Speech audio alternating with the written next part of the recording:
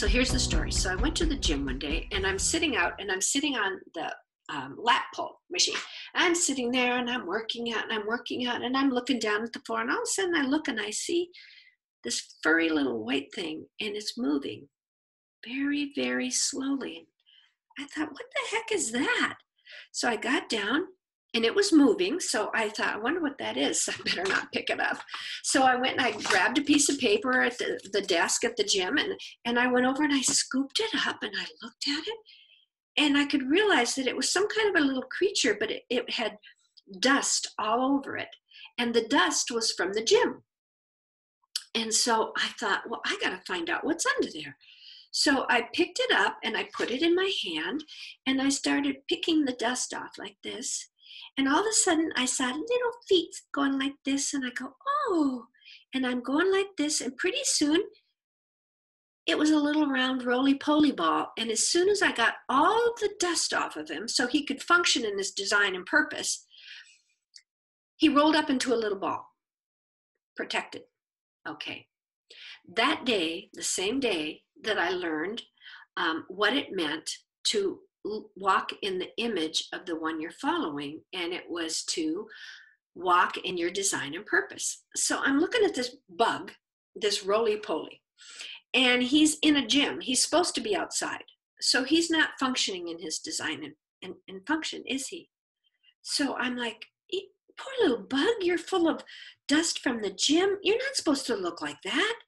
You're supposed to be outside doing what God called you to do. I'm going to go put you outside. So as I was walking to go outside, he rolled out of my hand by the drinking fountain.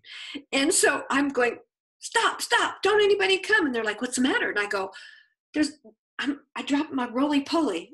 This guy's like standing there like, okay, lady, move aside. I go, no, really, I'm trying to put him outside. And so suddenly this guy's helping me look for a roly-poly.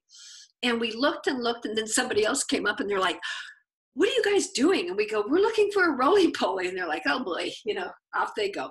So as I'm leaving the gym, I was sad. I'm like, that poor roly-poly, he's going to go right back and he's going to go around the gym and he's going to get all furry again and he's not going to be able to function in his design and he's going to end up being this white little fuzzy thing barely moving.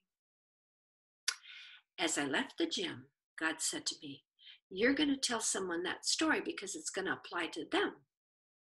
And I thought, that's weird. So that was early in the morning at the gym. So the afternoon, I went to Stater Brothers. And I was going to buy some groceries. So I'm inside and I come out with a whole tray full of food. And I hear a guitar playing. And I look down and there's a guy sitting down against the wall on the ground and he's playing his guitar. And I thought, oh, he's quite good. So I went to my car and not thinking about roly-poly. So I opened the back of my trunk and I'm throwing the groceries in. And all of a sudden the guy said, oh, the roly-poly. That's the guy. So I grabbed some money and I grabbed a little gospel tract of John. I stuck $10 in and I walked over and I said, hi, oh, I heard you playing when I left the store. My name's Rebecca, what's yours? He said, my name is Eric. I said, that's the name of my son. Oh my gosh, and he plays the guitar too. He said, really? I said, yeah. And I said, Eric, can I tell you a story?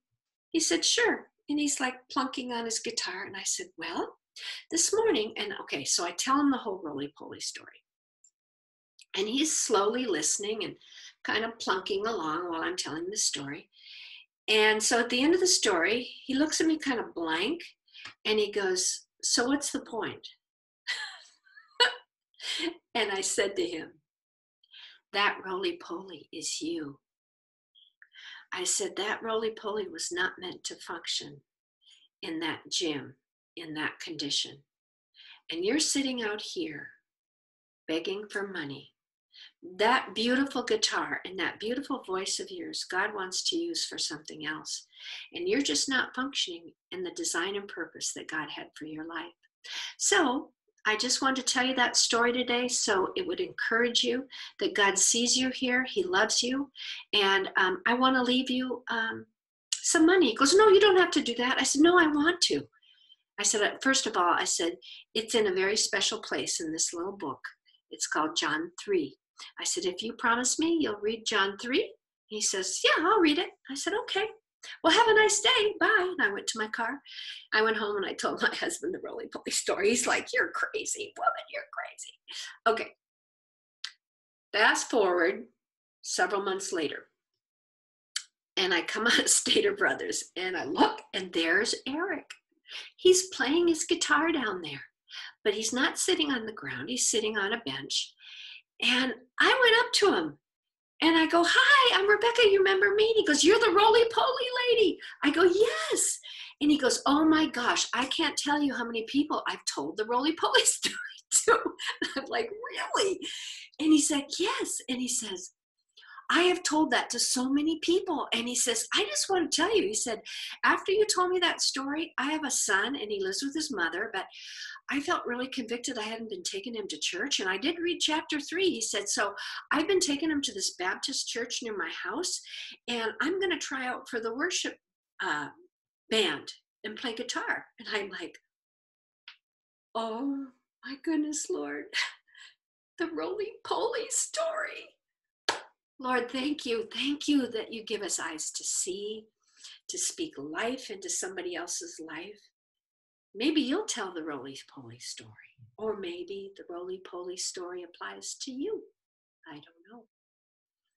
Anyway, to be holy just means to let Jesus love you, to follow him, let him heal you, and to walk in his design, purpose, and plan for you. So that's it for Sparky's Tour Time. I hope you'll join me again next week for another beautiful deep dive into God's Word. God bless you. Have a great day.